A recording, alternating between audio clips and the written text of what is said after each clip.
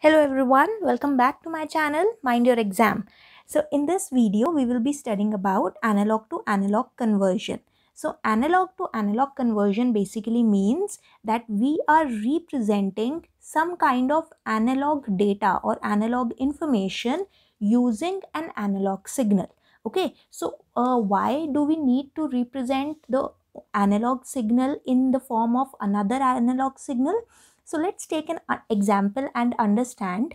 See, you must have heard about radio stations or FM radio or AM radio. So what actually happens in such cases is that the government assigns a very narrow bandwidth to all these stations, and each of these stations produces a signal which is almost lying in the same range. Now, if we want to listen to any of these different stations and the signal that is sent by one particular station, then we will have to shift these signals which were originally generated by the station into a different range, so that the range of the signal sent by each of these channels can be easily differentiated from the signals sent by another channel. And this is possible when we shift the original analog signal, or we change the original analog signal into another signal. Okay, and how is it done? It is done using one of the three techniques which is known as modulation. So depending upon the characteristic of the signal that we are changing, the analog to analog conversion can either be amplitude modulation, it can be frequency modulation, or it can be phase modulation. So we will be studying all these today, starting with amplitude modulation. So in amplitude modulation, the amplitude of the carrier signal is changed depending upon the amplitude of the modulating signal. So what is a modulating signal? This is the signal which we originally want to transmit. So this is the original information or the original analog data, you can say. Okay, so now this signal, which is the modulating signal, is having some kind of amplitude and it will have some kind of frequency and phase, because we have seen in the previous videos also that every analog signal has a frequency, phase and an amplitude. Now we use a second analog signal which is called the carrier signal.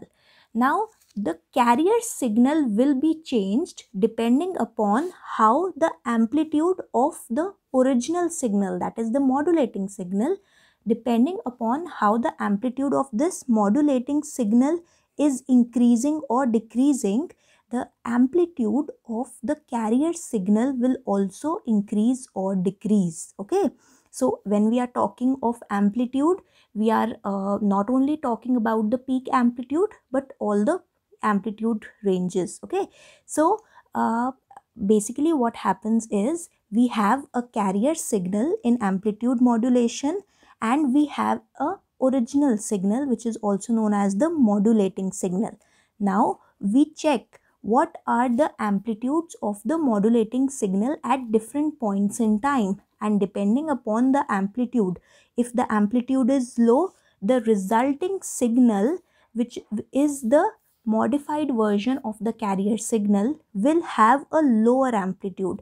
Then if the amplitude of the modulating signal increases after some time, then the amplitude of the carrier signal is also increased in the final modulated signal that we are creating. Okay, so basically the carrier signal is being changed depending upon how the amplitude of the original signal is getting changed across times. Okay, but the frequency and the phase of the carrier signal remain constant. That means there are no changes which are made to the frequency or the phase of the original carrier signal. The only change comes in the terms of amplitude. So as you can see here, in this time slot, the amplitude of this original signal is at a particular voltage level, but this voltage level, that means at this point the amplitude has increased. That is why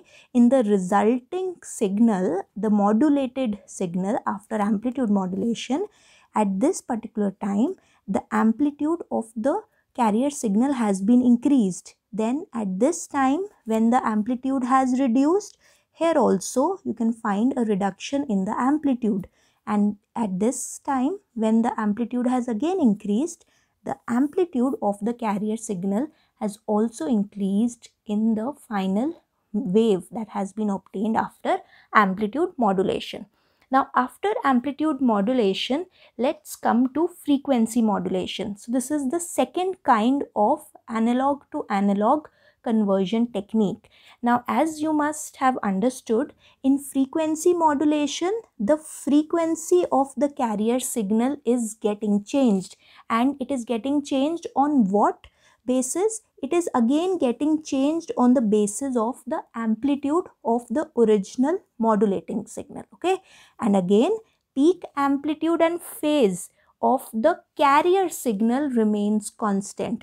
So in case of frequency modulation, only the frequency of the carrier signal is getting changed, amplitude and the phase remain constant. Okay, so let's take an example.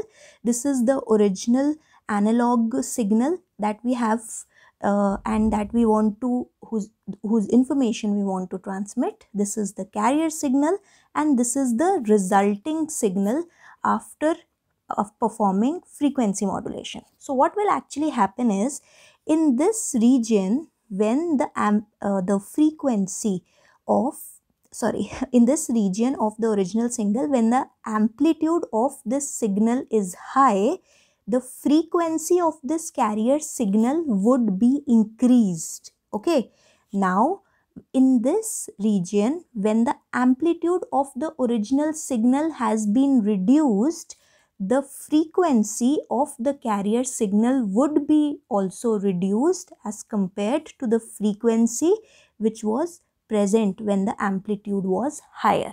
Okay, so what do we have to check for the original wave? The amplitude is being checked. And what do we have to change for the carrier wave? The frequency. Okay, now you must also remember that frequency modulation is performed using voltage controlled oscillator. Now voltage controlled oscillator, or VCO, what it basically does is that the frequency of this oscillator will change based on the amplitude of the original signal that it is receiving. So if the amplitude is increased, then the frequency of the voltage oscillator becomes high. Otherwise it remains at a given frequency. Again, if there is a further decrease in the amplitude, then the frequency of the oscillator will further reduce. Okay, so the frequency of this oscillator changes on the basis of the amplitude of the original signal, analog signal, which we are trying to transmit, whose information we are trying to transmit. Okay, now the last part is the last part is phase modulation. This is the third type of analog to analog conversion technique. Now again, in this case, what is being changed? The phase of the carrier signal is being changed, and it is again being changed on the basis of how the amplitude of the original wave, which is the modulating wave, which is being changed. So if the amplitude of the original modulating signal increases, the phase of the carrier will be changed. Then when there comes a reduction or another further increase in the amplitude of the modulating wave, the phase will be changed further. Okay, now in this case, the amplitude of the carrier and the frequency of the carrier will remain fixed. And the last important point in this case that you have to remember is that phase modulation is very similar to frequency modulation that we have just studied.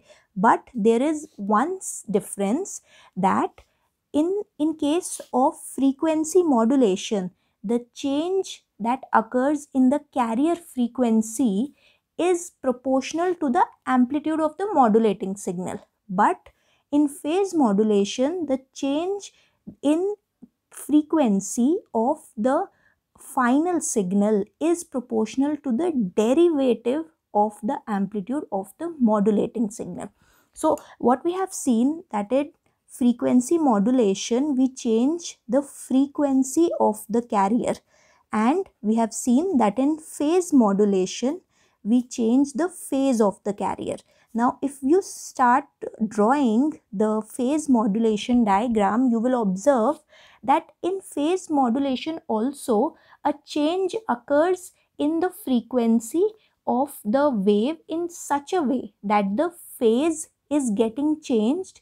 It is performing phase modulation, but it seems like it is very similar to frequency modulation. Okay, so when you perform phase modulation, the resulting signal seems like it is similar to the signal that we obtained after frequency modulation. But theoretically, the difference is that in case of phase modulation, the change in the frequency of the resulting signal is proportional to the derivative of the amplitude.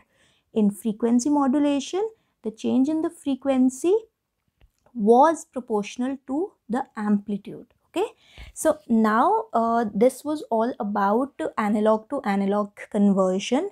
I hope you have understood all three types. In case you have any doubts, you can mention in the comment section. If you understood this concept and all the three types of analog to analog conversion, please let us know in the comment section below. Hit the like button, share with your friends, and also subscribe to our channel for more videos on computer science related subjects. Thank you for watching. Till we meet in the next video. Mind your exam.